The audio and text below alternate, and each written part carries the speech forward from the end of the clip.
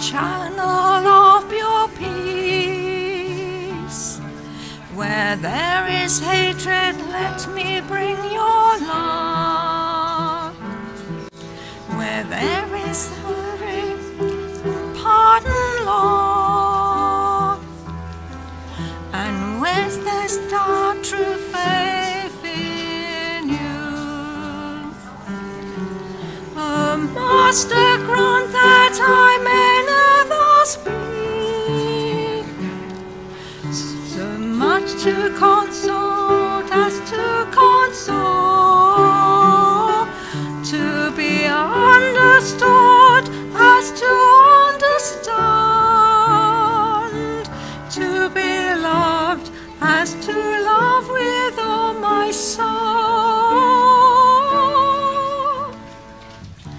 Make me a channel of your peace.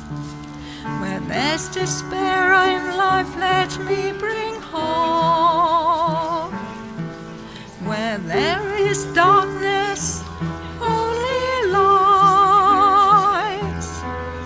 And where there's darkness, ever joy. Oh, Master, grant that I may never seek so much to be consoled as to console, to be understood as to understand, to be loved as to love with all my soul. Make me a channel of your peace. It is in pardoning that we are pardoned, in giving to all men that we receive, and in dying that we're born to eternal life.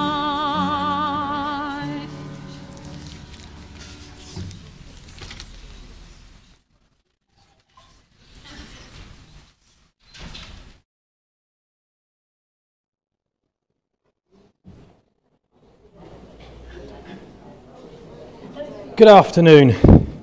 Christchurch welcomes you all here today. Some of you have been at the crematorium and others have just come. Please note this is a service of thanksgiving for Christopher John Wootton. We've already committed Chris to Christ at the crematorium. After the service, the family invites you to stay for refreshments in the top hall. We have come together in the presence of God and in the name of Christ. We come with sorrow, but also with hope. To express loss, but also to give thanks. To recognise death, but also to celebrate life. To look back at all that has been, but also to look forward to all that is yet to be. Come then in faith, for God is here. The God that has promised that in life or in death, he is with us. The God who gives all, his grace and eternal blessing. Let us stand together and sing the words of the first hymn, which is In Christ Alone. They are in your service of order book, but they will also be on the screen. Yep, they're on the screen. Let us sing In Christ Alone.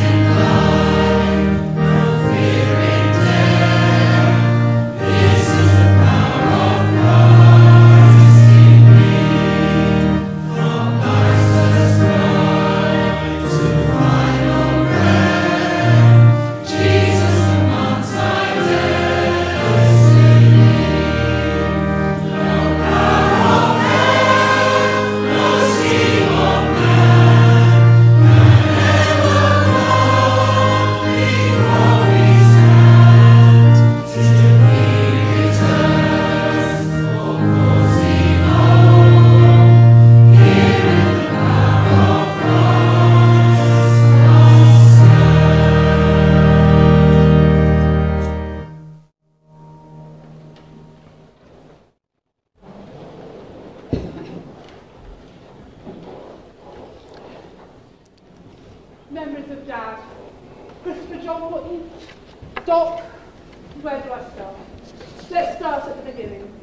Christopher John Wootton was born on the 20th of December 1933 to Fred and Marjorie Wootton in Banbury and lived there until he moved to Hayes at 10 months old, when his dad, a wood machinist, got a job at EMI. I remember this being an excuse for stopping in Banbury if we were ever heading up north on holiday to have a Banbury cake, and he would always mention that his mum worked in Brown's the Bakers from when she left school at 12. His was a happy childhood with his older brother Roger until war broke out in 1939. Living in Hayes, he was not eligible for evacuation, and therefore, if you ask him what he remembers of his school days, he would invariably mention air raids, and he would often blame Hitler for damaging his education and preventing him from becoming a doctor. Although many of you do know him as Doc, so maybe his dream did come true after all. At age 7, he started collecting stamps, a hobby that would to last a lifetime and a window to the world in terms of history and geography. His dad, Fred, was too old to serve in the Second World War, having first served in the First, somehow surviving Ypres, Passchendaele and the Somme, so the family were not separated as some were.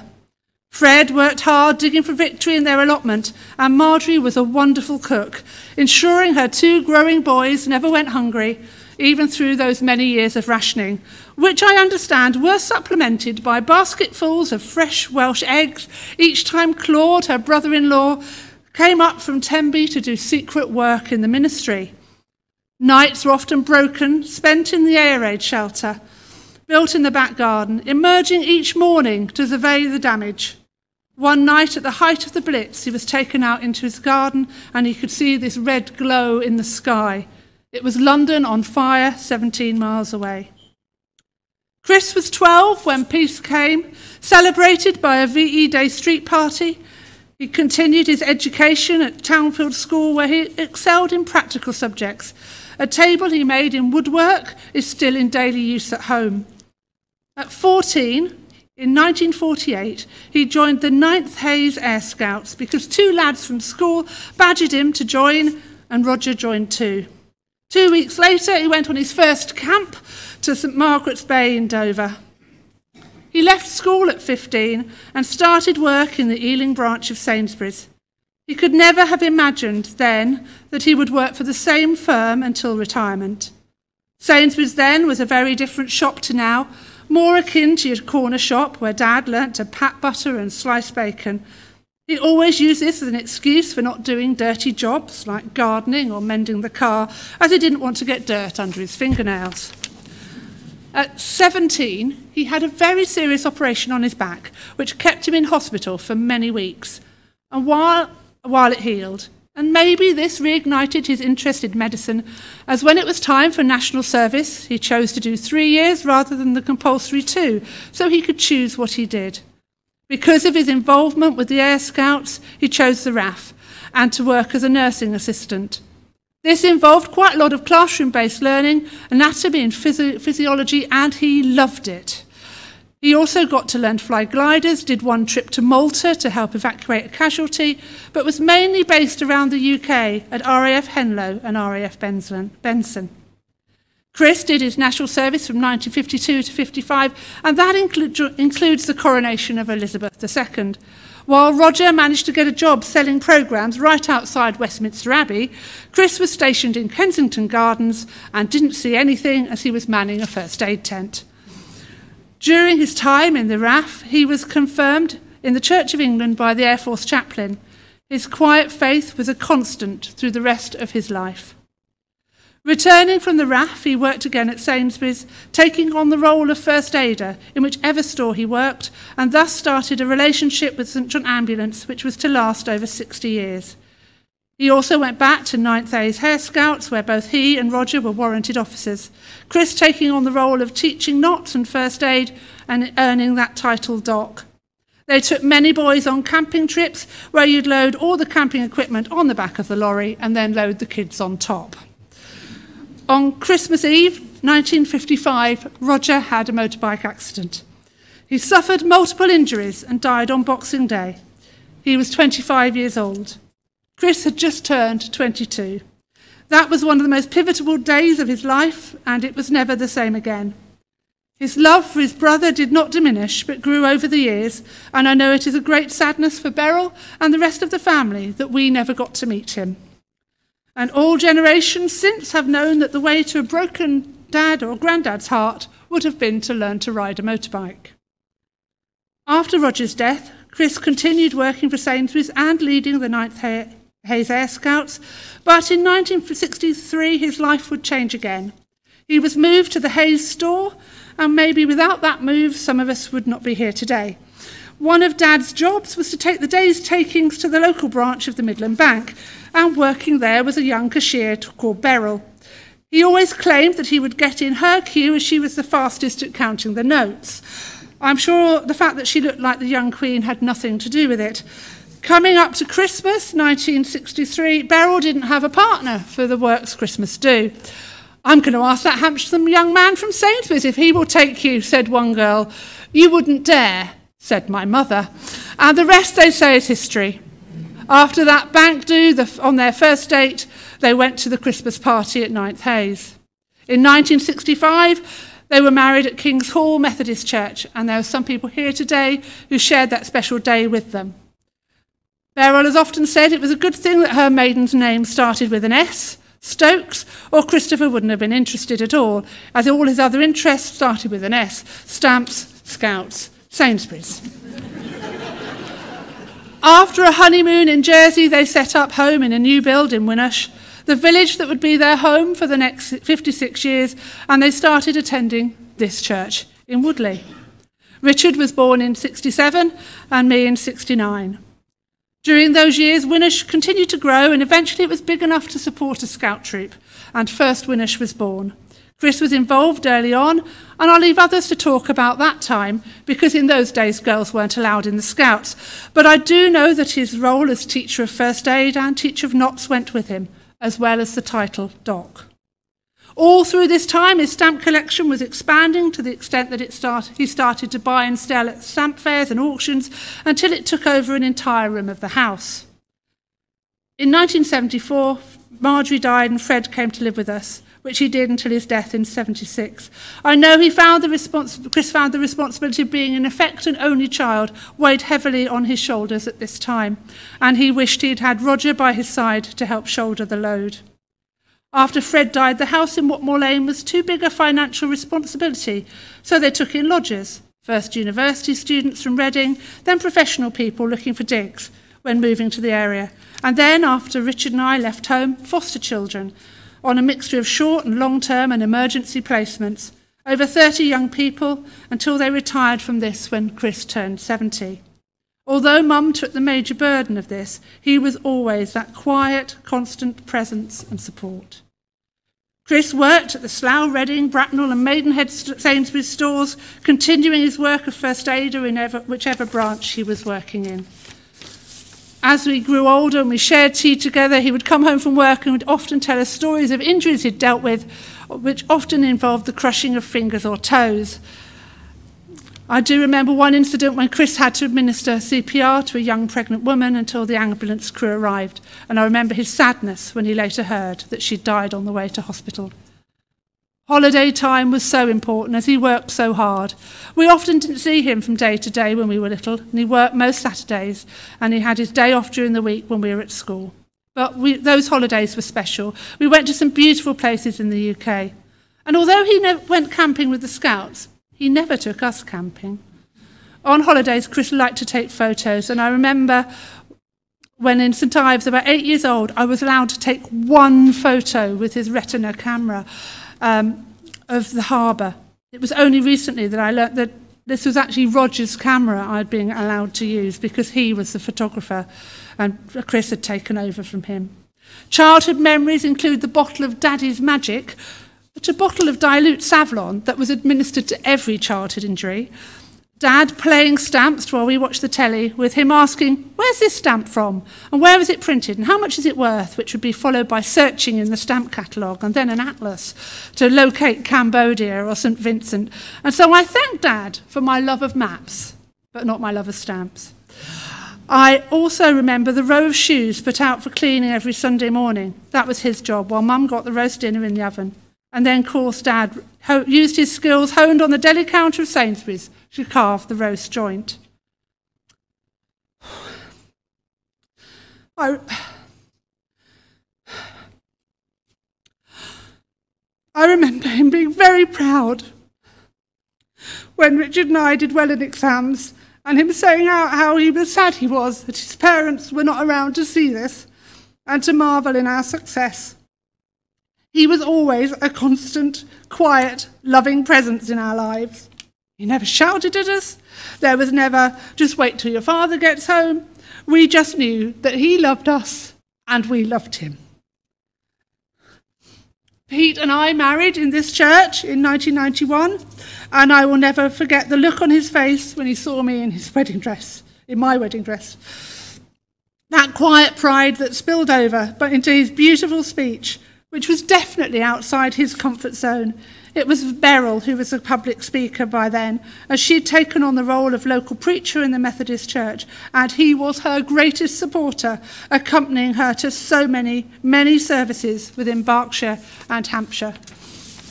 In 1993, he retired, and all those years of hard work and paying into his pension fund paid off.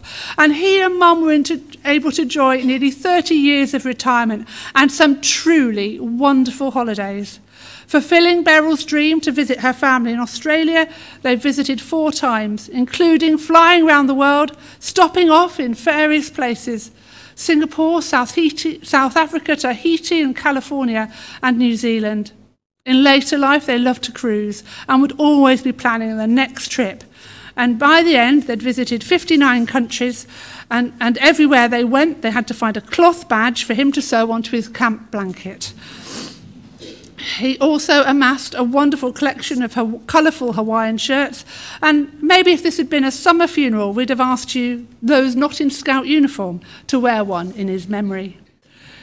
In 1994, Richard and Shirley married in Sao Paulo in Brazil, a wonderful wedding where we were so welcomed by her family. We also managed to go travelling in Brazil and saw some amazing sights.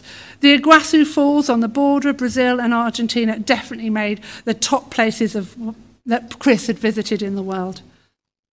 In 1997, 4 years after his retirement, a branch of Sainsbury's opened in Winnersh.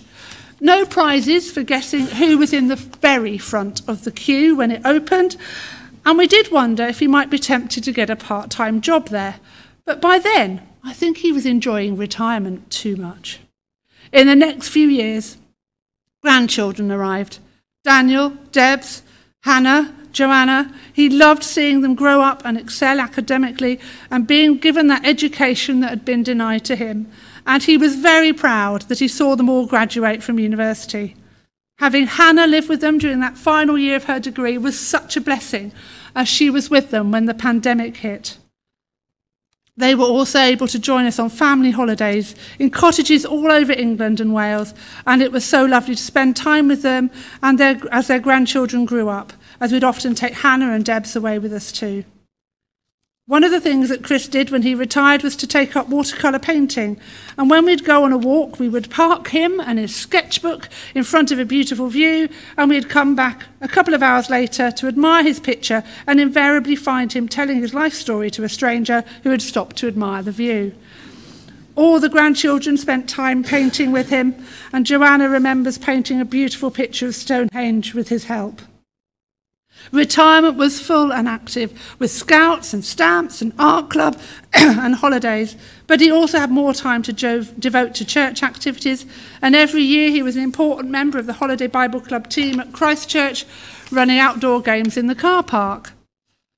We were so glad they were able to celebrate their golden wedding in 2015, and some people here today were able to share with that too. But everything changed about 5 years ago as his health began to deteriorate. This and then the pandemic reduced what he could do. We were all so pleased when restrictions lifted and were able to meet together to celebrate the wedding of Hannah and James in October 21, and that Chris was able to be there too. But eventually the time came when they needed more help, and the sad decision was made to move away from their communities of Winnersh and Woodley to live nearer me in an assisted living complex in Basingstoke. Lady Susan Court gave them their life back as we came out of lockdowns, coffee mornings, quiz nights and fantastic celebrations for the Queen's Platinum Jubilee, and the fact that they were so near me meant I could pop in much more often, and so could other members of the family. Dad said many times over that they did the right thing by moving, as he saw Mum able to enjoy life more with less pressure. They joined the local United Reformed Church in Basingstoke, which they could walk to from Lady Susan. And in September, Neil, Helen, Roger, Nicky and Scott celebrated his 50 years of service to 1st Winnersh Scouts at a service there, and he became an honorary member of the 8th Basingstoke Scouts. Unfortunately, because of his health conditions, we knew it would be an uphill battle if he caught COVID, and even with all the vaccinations that he had. So when he tested positive on the 12th of December, the next few days were very difficult. and he died from COVID in the North Hampshire hospital on the 23rd of December. When people have spoken to us over the last few days about Dad and how they will remember him, words like loyal, constant, service, duty, calm, quiet are common themes.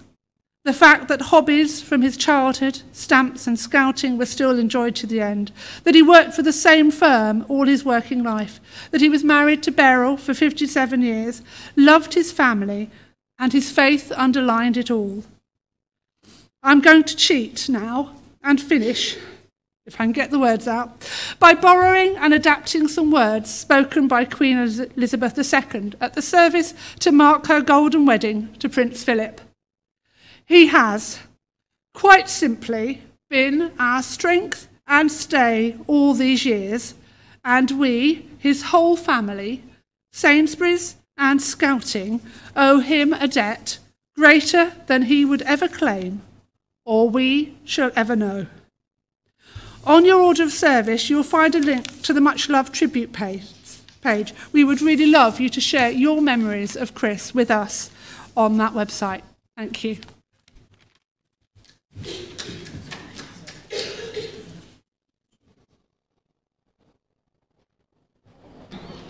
As you've all just heard, we have come together because Christopher John Wootton, Doc as he is known to many of us, has died, and the life that we shared with him has come to an end.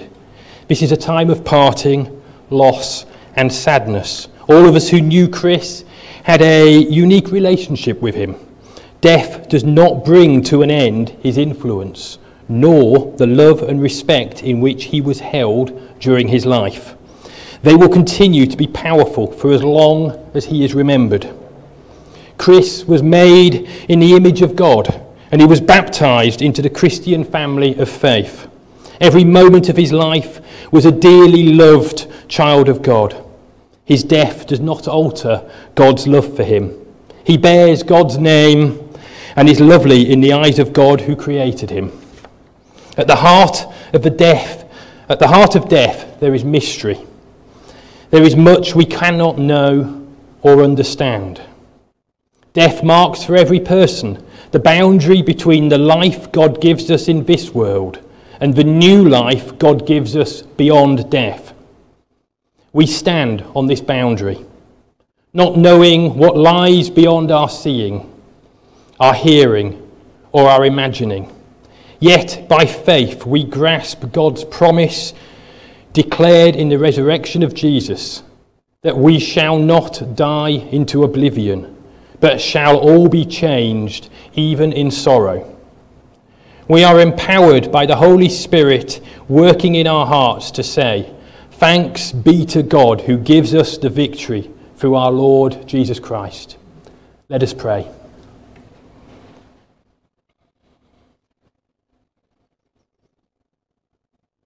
Lord, it is your love that gave us life, and it is your love that welcomes us through death.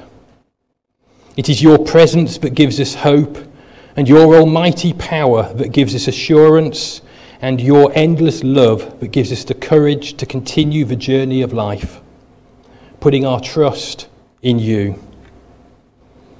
Lord, we praise you because you are greater than anything we can imagine, more caring than we can ever understand. And your love is reaching out to hold us in ways that give us hope, comfort, and peace.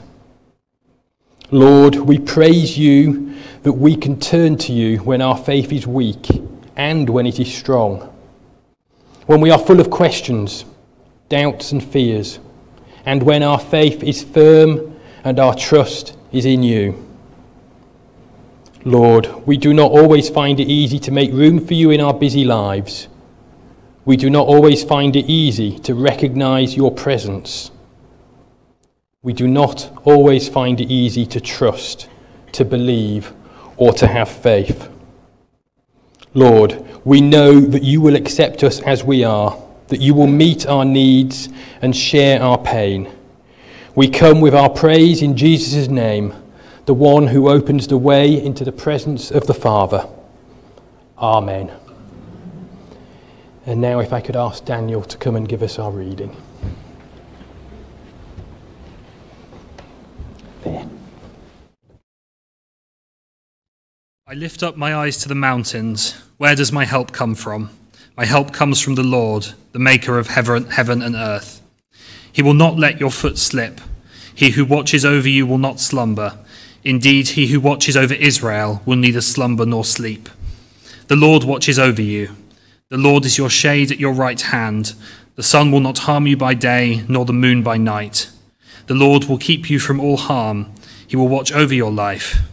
The Lord will watch over your coming and going, both now and forevermore.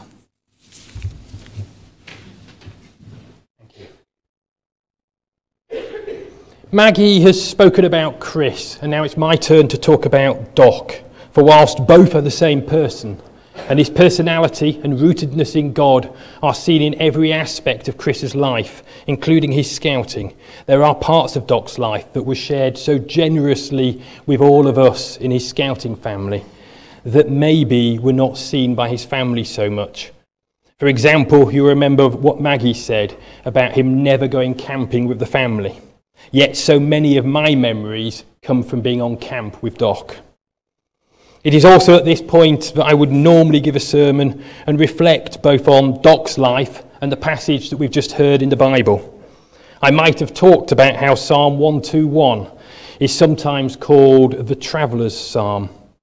It was a psalm sung by pilgrims as they made their annual journey to Jerusalem. It expressed their faith in God, but also reflected the unease they felt about travel. I look to the mountains. Where will my help come from? Mountains may be beautiful, but they could also be dangerous. Mountains are places where people lose their lives. The Authorized Version, I think, was wrong when it changed that first verse into a statement.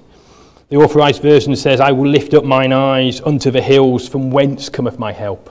The version we've just heard, thankfully, says it differently.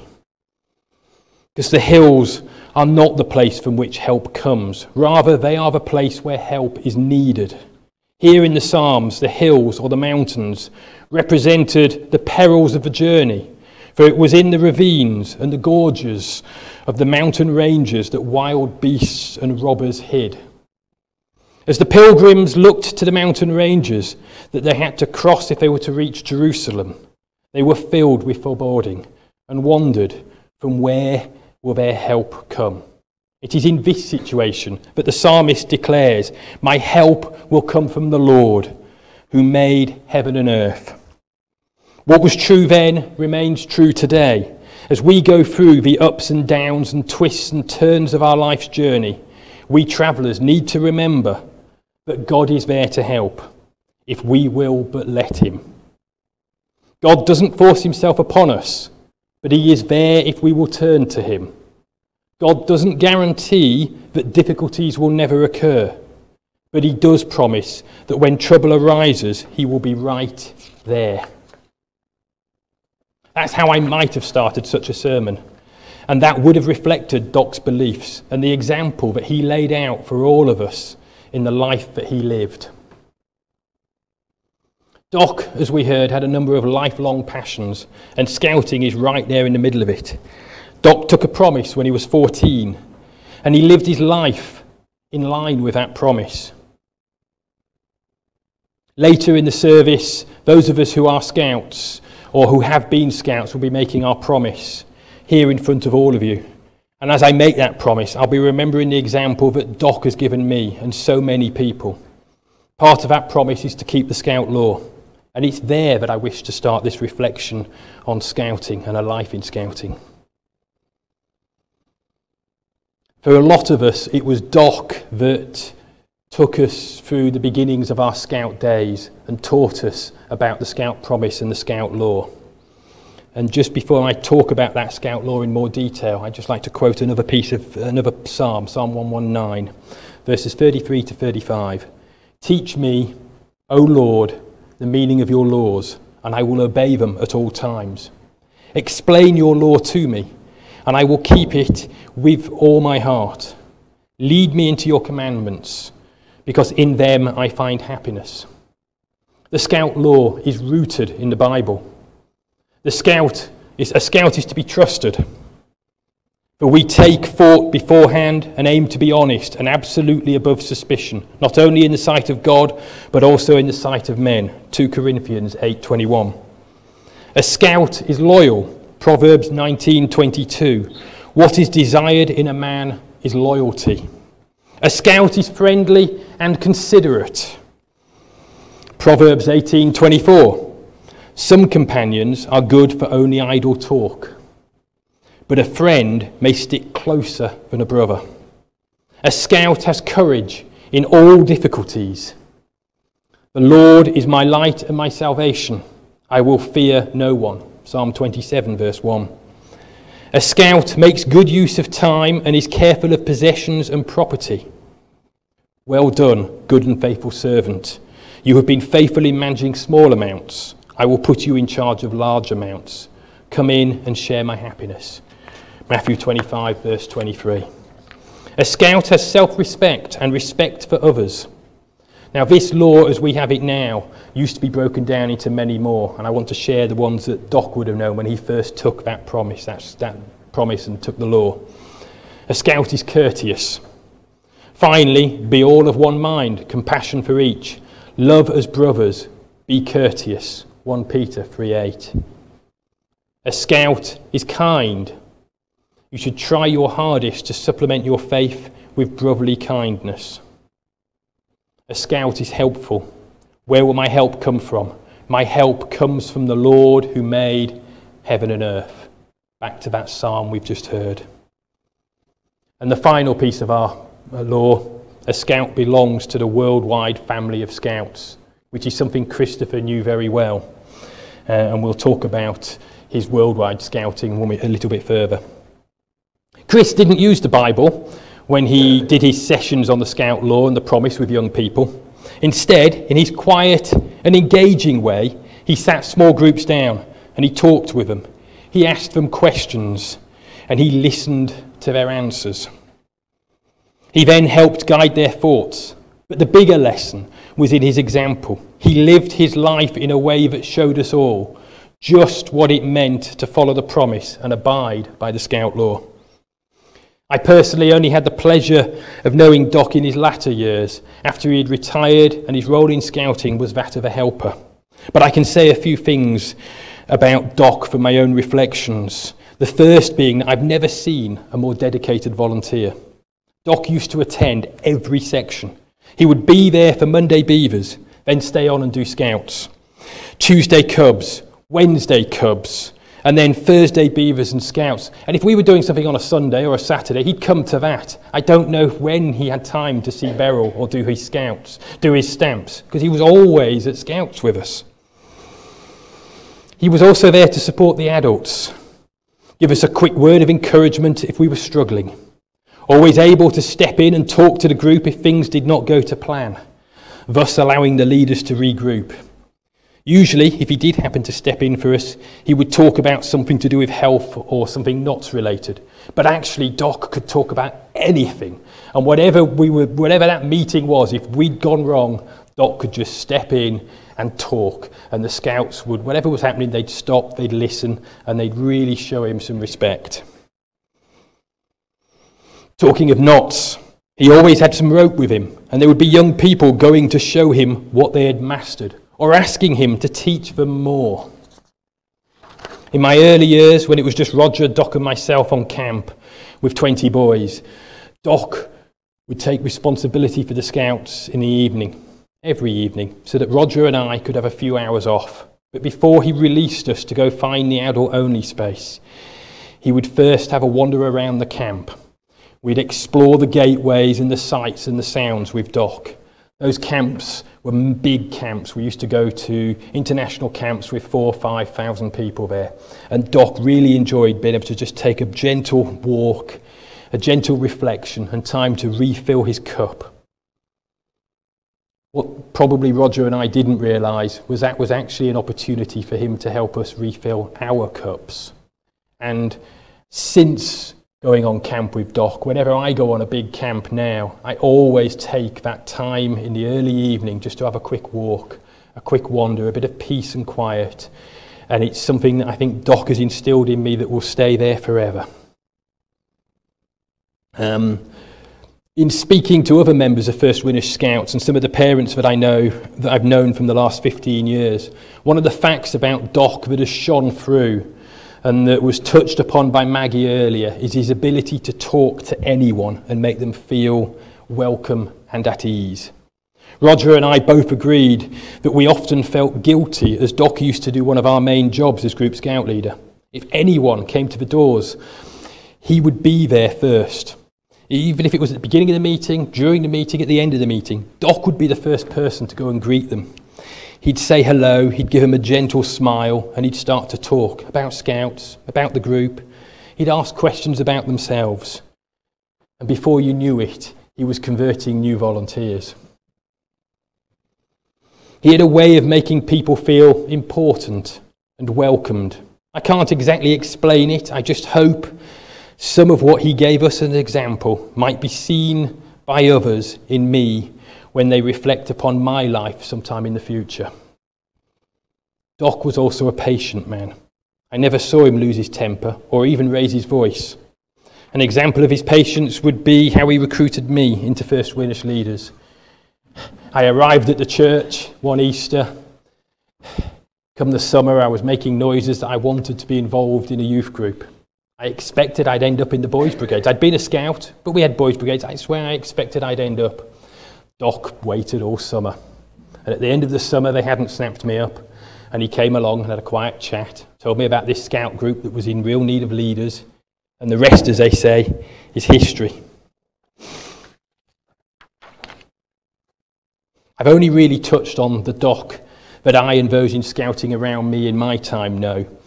But I have no doubt that some of those traits of gentle encouragement and patient teaching and respect for others were there throughout his scouting life, as well as the drive to always make life better for all around him, to make sure that the young people got the best opportunities he could offer them. The official scout records show Doc starting his scouting in 1955 as a leader, which concurs with his memories from a journal that I've had the privilege to have a look at. And now, with time off when he got married, and the time that he was forced to take when he retired, because scouting was unenlightened at the time. He effectively would have been a scout leader for 69 years had he not had to take that time off. Even with that time off, it is my understanding, looking at the records, that next year I would have had the privilege of giving him his 60-year service award. I said I could not share memories from when Doc was a leader in his early years, but we are able to have Doc's own memories show us what it was like. And to my scouting friends preparing a trip to Belgium this coming year, I would like to share with you how it used to be done. This is taken from the book that was at the front, and it will be at the front again with Doc's stuff for you to have a look at. But I'd like to read just a couple of items from there that Doc himself wrote, just to share his scouting life. The first is a letter to parents, and it reads, "Dear parents, this year it has been proposed that the troop will go on a coach tour for summer camp from the 16th of August to the 30th of August. We are hoping to go to Dover, Ostend, Ghent, Brussels, Luxembourg, Koblenz, Cologne, Dusseldorf, Nijmegen, Arnhem, Amsterdam and back through the Hook of Holland. The total distance is about 1,200 miles. The cost is estimated as follows. Fares, £10.50. Food, £3.50. Spending money, £6. Total, £20, which you must agree is a very reasonable for 14 days on the continent. Please let me know as soon as possible if your son will be coming with us, as there is a limited number of seats available and we will be opening a camp bank from next troop meeting. Yours in scouting, Doc." And this was Doc back in 1958 when he was with the Hayes Scout Group. He then has in this journal a newspaper article, and I'll just read a very small portion of that, and lots of pictures from that trip, which I encourage you to come and look at. But this article basically talks about how his troop, Hayes, and a troop from the Midlands went camping together. And the bit I want to share is that their district commissioner came prior to this trip, and this was when Doc got his first wood badge. And it's recorded here in the paper, so we can line that up with the information that we have in our Scout records. I do commend you to have a look at this book. It will be at the front.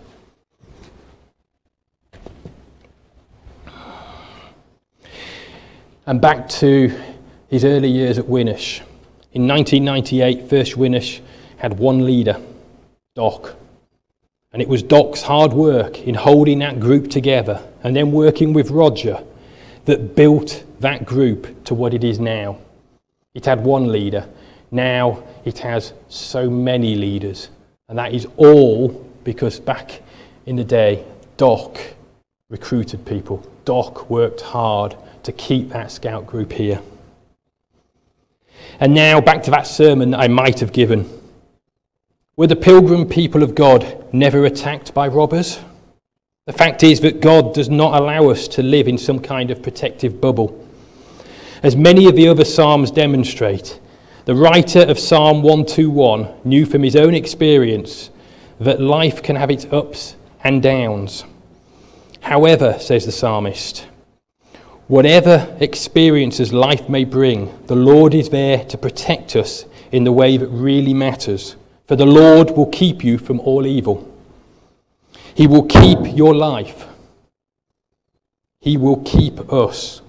Not in the sense that we will not know suffering, but rather he will protect us from the evils that suffering all too easily bring. The evils of bitterness, of cynicism, the evils of complaining and of despairing.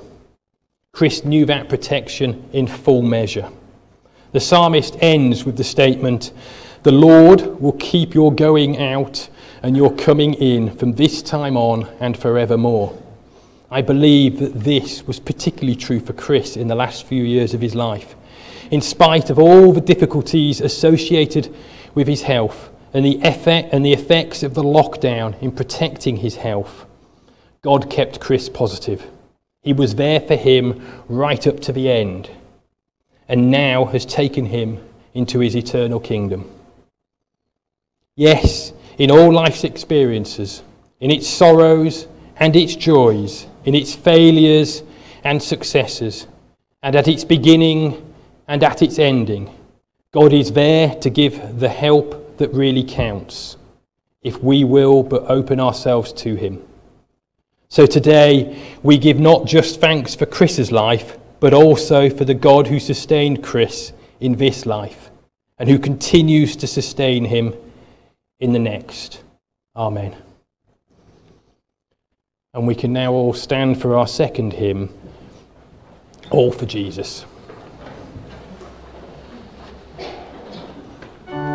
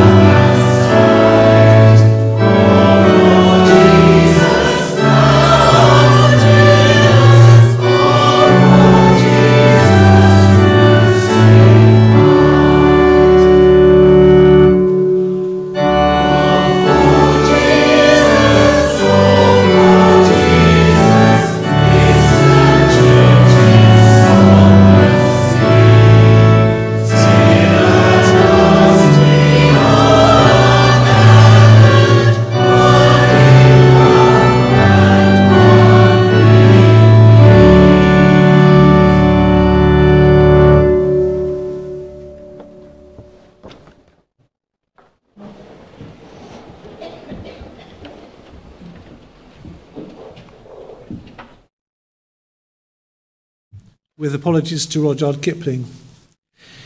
If you can light a fire with soggy matches while standing in a steady stream of rain and see it fizzle out before it catches, and hold your tongue and light the thing again. If you can fix a brew for all your brothers when they are in their blankets, warm and dry, and rather you get wet than all the others, and laugh when you are tired enough to cry. If you can you can tie a knot that will never fail you, and trust it if the worst comes to the worst, to save your life when nothing else awaits you, but put the other fellow's safety first. If you can give first aid to those who need it, and treat for shock when you are shaken too, and though you suffer badly, never heed it, until you've done the best you can do. If you can go on working when you're weary, and go on singing till your throat is dry. If you can meet with sadness and be cheery, and when you fail, and just have another try. If you can trust your friends and those about you, and yet forgive them if they should forget. And though the whole world sometimes seems to doubt you, be loyal to the task which you are set. If you don't put yourself before the others, and never your patrol before your troop. If you salute all races as your brothers, in one united universal group. If you can see the aim and help to win it, and never fail, and so never falter till the job is done. Yours is the earth and everything that's in it, and which is more, you'll be a scout, my son. M. Hill.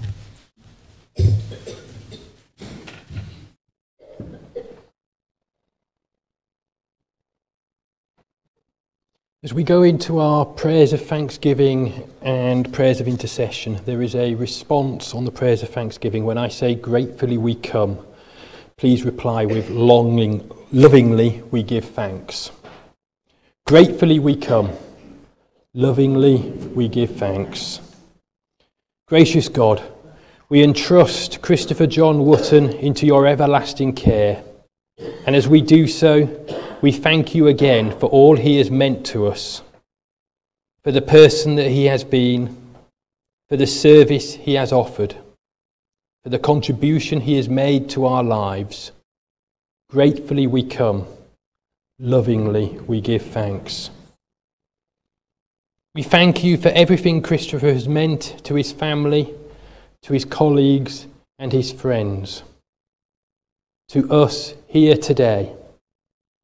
And we thank you for all he continues to mean to you as well as to us. Gratefully we come, lovingly we give thanks. We thank you for Christopher's achievements, which we can look back on with pride. The challenges faced, the obstacles overcome, the successes won, the potential fulfilled. Gratefully we come, lovingly we give thanks. We thank you for the experiences that we have been through together, the love and friendship that we have shared, the qualities and characteristics which have made Christopher special to us. Gratefully we come, lovingly we give thanks. We thank you for Christopher's faith, his commitment to Christ, faithful discipleship, and personal experience of your love. Gratefully we come, lovingly we give thanks. We thank you for all we owe to Christopher, for the innumerable ways in which he enriched our lives, for the memories we will always have as a lasting tribute and enduring legacy. Gratefully we come, lovingly we give thanks. Gracious God, we come in hope and confidence, trusting in your promise and assured of your gracious purposes. And in that faith we entrust both Christopher and ourselves into your gracious keeping, now and for all eternity. Gratefully we come. Lovingly we give thanks. Through Jesus Christ our Lord. Amen. And as we continue into our prayers of intercession, again, there will be a response. I will say, Lord, in your mercy, please respond with hear our prayer. Lord, in your mercy, hear our prayer. Loving God, as we wrestle now with our grief, we are reminded of all who have lost loved ones, whose lives have been touched by tragedy, and who are overwhelmed by sorrow. Lord, in your mercy, we pray for them in their shock, hurt, and bewilderment. We lift before you their sense of desolation and despair, their feelings of numbness and emptiness, their aching hearts which just see a blank void where so much joy used to be. Lord, in your mercy. We pray for each one of us here today, and especially for those closest to Christopher, for Beryl, Richard, Maggie, Peter, Shirley, Hannah, Daniel, Debs and Joanna, and for the wider family, and for Doc's scouting family. Reach out and encircle them in your loving arms. Grant them the comfort you have promised to all who mourn, your peace that passes understanding, your light that reaches into the darkest places of life and beyond into the darkness of death. Lord, in your mercy, hear our prayer. Loving God, may the hope of the gospel, the experience of your love, and the support of family and friends bring the help that is needed at this time, the strength to endure sorrow in all its intensity, and to face death in all its apparent finality, yet ultimately to look forward in faith, knowing that in Christ nothing can finally separate us from you or from those we love. Lord, in your mercy, hear our prayer. Amen. And now we're coming close to the end of the service, and I said that there'd be a scout promise. For all those who have taken a scout promise in the past, anyone who wishes to retake it now in memory of Doc, please stand and make the scout sign. It doesn't matter if you're not in uniform. It doesn't matter if you think that you left Scouts years ago. If you've taken the promise, Doc would say you are a Scout for life. If you wish to retake it, please join me now. On my honour, I promise that I will do my best to do my duty to God and to the King, to help other people and to keep the Scout law.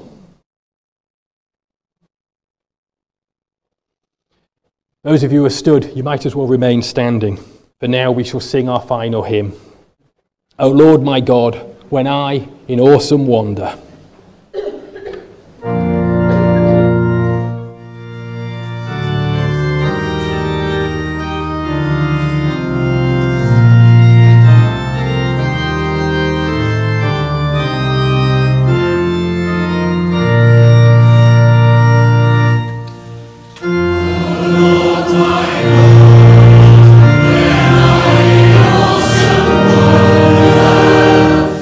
See the road.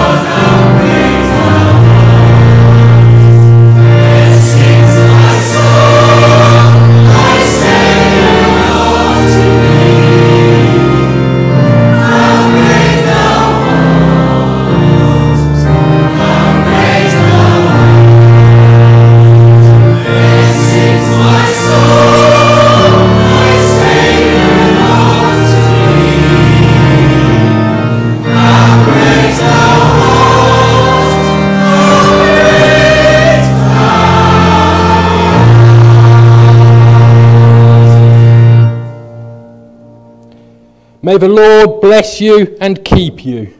May the Lord cause his face to shine upon you and be gracious to you. May the Lord lift up his countenance toward you and give you peace. Amen.